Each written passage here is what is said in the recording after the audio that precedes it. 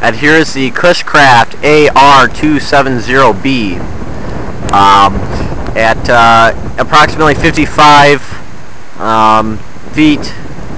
It is running 9913.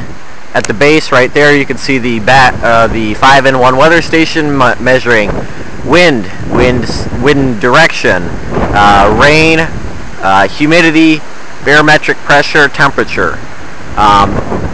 You can see the antenna swaying in the wind. It just survived a 6 to 8 mile per hour wind gust. It's up there pretty good. Homemade mount. We'll run a walk around.